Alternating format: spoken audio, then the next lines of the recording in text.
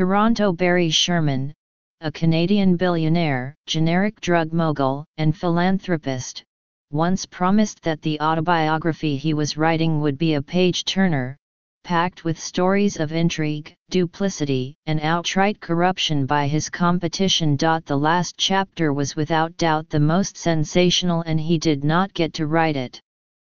It occurred last Friday, when his body was rolled out of his Toronto mansion by the police, together with that of his wife, Honey. On Sunday night, Toronto police announced that its homicide team was leading the investigation, and that the cause of death for both deceased was ligature neck compression.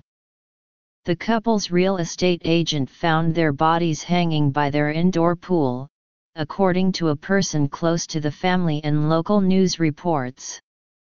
The police said there were no signs of forced entry and no suspects at large the public should be concerned about. Although the Toronto area is home to 6.2 million people, it can often feel like a small town where everyone knows one another, particularly among the small-moneyed elite.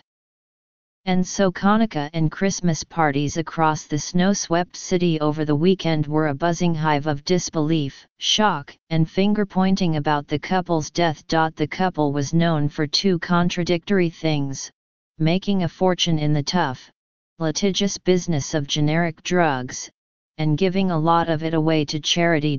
Early local news reports said the police were considering the deaths a murder-suicide, which friends said amounted to character assassination. There is absolutely zero debate. In my mind, this was a double homicide, said Linda Frum, a senator in the Canadian Parliament and a close, long-time friend of the couple. She added, "This idea that Barry would ever harm Honey, he adored her. That's impossible. He was a gentle, good man." The couple's 4 children issued a statement slamming the police for leaking the murder-suicide theory and urging them to conduct a thorough, intensive criminal investigation. Fred Wax, a real estate developer and close friend of the Shermans, said, "Barry was involved in big pharmacy on a worldwide basis. His lawsuits pertain to billions of dollars, back and forth. When you are dealing with the size of that industry and the amounts we are talking about, you make enemies." He added, "And you make enemies on a global basis." Last month, Canadian Business Magazine listed Mr. Sherman, whose name was Bernard but who was known as Barry, as the country's 15th richest person, with a personal net worth of $4.77 billion Canadian dollars. He had a reputation as a shrewd, combative businessman, a brilliant scientist and a consummate workaholic who, at 75, still logged long hours in the office most days. He appeared to have no intention of ever stepping down as chairman of Apotex, the company he co-founded in 1974 and built up from just 2 employees to more than 6,000 in Canada alone. The biggest Canadian-owned pharmaceutical company in the country, Apotex now makes more than $2 billion Canadian dollars in annual sales, according to the company's website. Mr. Sherman was often in the news for his company's voluminous lawsuits, aimed at opening the market to his generic versions of drugs, and its at-risk launches of generic drugs, flooding the market before litigation concluded. His personal life was also dragged into court, by a lingering lawsuit originally filed in 2006 by Mr. Sherman's cousins, who claimed they were owed part of the company's assets. An Ontario court threw out the case this September as wishful thinking, and beyond fanciful. Friends described Mrs. Sherman, 70, as bubbly and vivacious. Born in a displaced persons camp to 2 Holocaust victims, she was passionate about Holocaust education and spent much of her time volunteering, sitting on numerous boards, including a university and a hospital.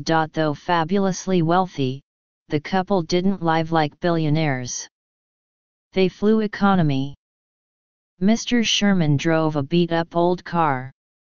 And although they owned a grand house with a tennis court and 2 pools, it was modest compared with many even on their tree-lined, country-style street in the city's north end. The one way they showed their wealth was philanthropy. The couple gave hundreds of millions of dollars to hospitals, universities, political parties, and charities. They were fixtures of Toronto's fundraising event circuit.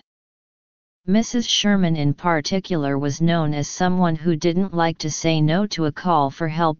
Just 2 months ago, Mayor John Tory of Toronto saw the couple at a groundbreaking for a new Jewish community centre the Shermans were instrumental in funding.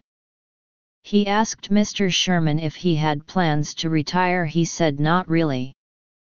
He just loved his work, said Mr. Tory, who found himself over the weekend at the opening of the city's long-awaited subway extension, fielding media calls about the Shermans.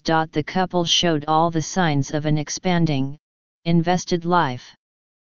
They were building a new home, helping plan their daughter's wedding and celebrating the arrival of a 3rd grandchild. They had booked a long vacation north of Miami Beach, FLA, where they owned a condominium and visited regularly.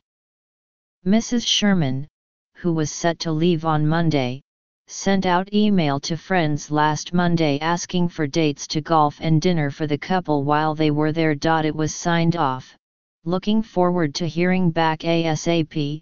Hugs and kisses, honey.